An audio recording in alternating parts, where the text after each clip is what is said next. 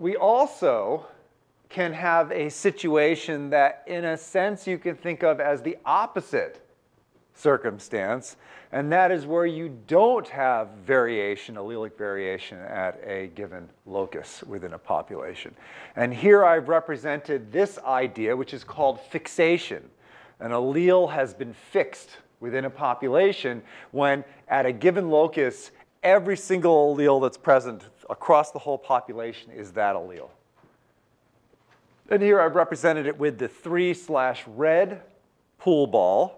And you can see that every single one of these pool balls is red, is also a number 3. And that's to imply that, in fact, among the pool ball locus, the red 3 allele has become fixed within the population. That is a representation of a lack of genetic variation within this population.